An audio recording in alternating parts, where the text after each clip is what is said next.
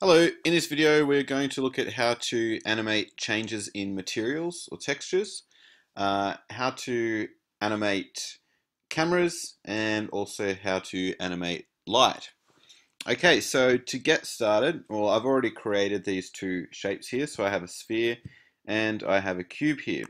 Now, what I'm going to firstly do is apply a material, so create a new material for this sphere. So I'm going to right click, go to assign new material, and I'm just going to pick something simple like Blinn or Fong. Might just pick Fong. Alright, now in the attribute editor, I'll go over to Fong1, and if you can't see your attribute editor, just press Ctrl A until you see it. And I'm going to go down to the color, and I'm just going to apply a simple color like red. Alright, now in one of the other videos I showed how to apply keyframes on the timeline, and also how to apply keyframes on certain properties. So just like you can do with, so if we go to the channel box and we click on the shape and we see translate, rotate, and scale properties there, you can apply keyframes to each of those individual properties by clicking on key selected. So for example, I can click on translate Y, or right click on key selected, and so it's at position 0 on this frame, on the first frame, and I could go to the 50th frame and I could type in something like 50, actually something a bit smaller than that, 5, so we can actually see it. And I can right click while I'm still in the 50th frame, so right click on actual translate Y there, that text, and click on key selected. And so basically it's animating there, but it's only applying the keyframe to the translate Y property. So it's not applying any keyframes to anything else. So that's quite handy. All right. If we click on any of these other properties, we can also add different keyframes there and different points on the timeline just for those properties. So that's really handy. So just as we can apply a keyframe to things like translate Y, translate Z, or rotate Y, or scale X, we can also do that with materials. So if we go back to the first frame and we press Ctrl A to get the attribute editor back, we click on Fong1, and we click on that color there and change it. If we right click on the text color, we can also click on set key, and it works in the same way. So we've just now added a keyframe there for the color. If we go to the 50th frame and we change the color to maybe yellow, and then right click on color and click on set key, we now have the sphere changing from red to yellow. So if we just scrub backwards and forwards, you can see it's red, so it goes orange, and then it goes to yellow. All right, so it gradually changes from red to yellow. All right, so there we just animated the material properties, the color. All right, we can do the same thing with light. So what we might actually do is select this shape here, and we'll right click on that and click on assign new material, and we'll just give it a color, just so we can see some color. All right, now what I'm going to do is I'm going to add a light. So I'll click on create and lights, and I might add a point light. Right, now with this point light, I might set the intensity to 0, and while I'm still in the first frame, and I need to grab the move tool to move it, so I'll just move it over this side. So there we go, we've got the point light right there. All right, so the intensity is 0, so there'll basically be no light.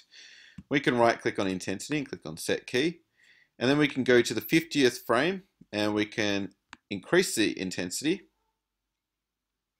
and we can right click on intensity and click on set key. Now we won't actually see anything here. We won't actually see the light until we render it, but you can see as I move along the timeline, the intensity is gradually increasing until it gets to that value that I changed it to on the 50th frame. So if we go to the first frame, we go to the render view and click on render current frame. you'll see that there's no light. There's nothing visible at all. Now, if we just click a little bit further on the timeline, maybe the 15th frame, and render that frame, you can see that there's a little bit more light now. We'll go to the 30th frame, render again. There's more light, and that sphere's actually moved and changed color as well. And if we go to the 50th frame and render, there's a little bit more light, and that object again has moved and changed to yellow. Now, what we've done there is just increase the light intensity, but we can also move the light. So we might have the light, over here, and we might just increase that intensity a little bit more, so we can just see at least a little bit of light. Right-click intensity, click on Set Key, and we'll also, if we go to the channel box there for this light, we can also key select, right click on key selector for each of those translations. So translate X, translate Y, and translate Z, even though we're only moving it on the Z axis. Anyway, we might move it up and down a little bit.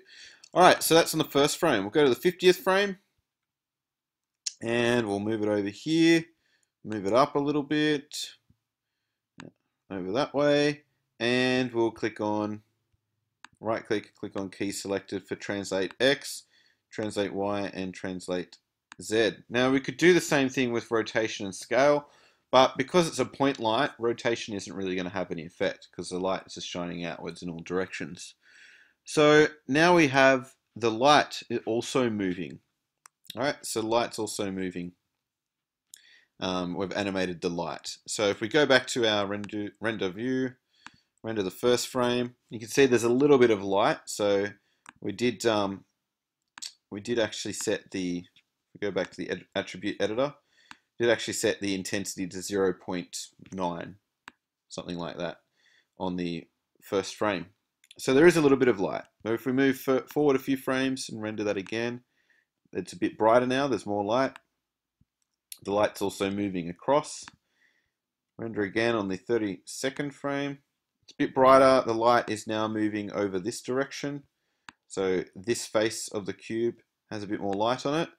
And then we'll go to the 50th frame. Render again. And now all of the light is shining on that side of the cube, that face of the cube. So light has started over here and moved across that way. All right. What I could do is also just move it up a bit so it shines on the top too. So I might go back to the channel box and just key select again. Okay, go back to render view and render the current frame. Now you can see there's light on top and as well as that side of the cube. Back to the first frame.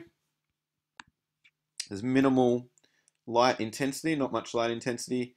The light is over here, so it's shining on this face and this face.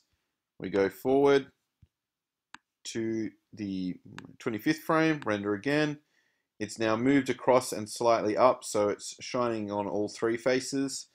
And then the 50th frame, it's moved right up and it's over this side, so it's just shining on these two faces of the cube. All right, so we have animated the material of an object with animated light. Now we can also do the same with the camera. So click on Create, Cameras, and Camera. Grab the Move tool. Move that over here. Or I might rotate it a bit. And I might even scale it a bit. All right.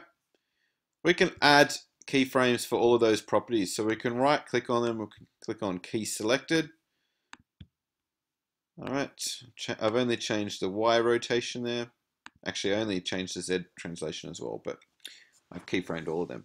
Scale, I've changed the scale on all axes, so I need to keyframe all of those. Now I can go to the 50th frame, and I can grab the Move tool, move it over here, All right, rotate it, pointing back that way, and might even scale it up a bit.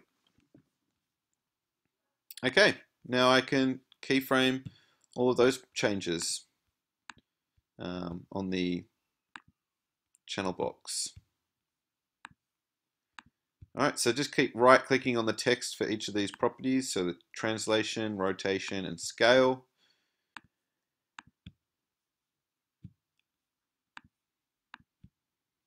Okay, that's done. Now if we scrub backwards and forwards on the timeline, you can see that the camera is spinning around, moving back, and it's also growing a bit in size. So it's moving, it's rotating, and it's scaling up. All right, so quite a few things happening there. An object is moving, it's changing color, light is moving and increasing in intensity, and a camera is also moving, rotating, and changing in size. Now, if we went to render this and we chose this camera to render with, then you could basically render from that camera view and have a moving camera panning around or zooming in on different objects in your animation. All right, that's basically it. Thanks for watching.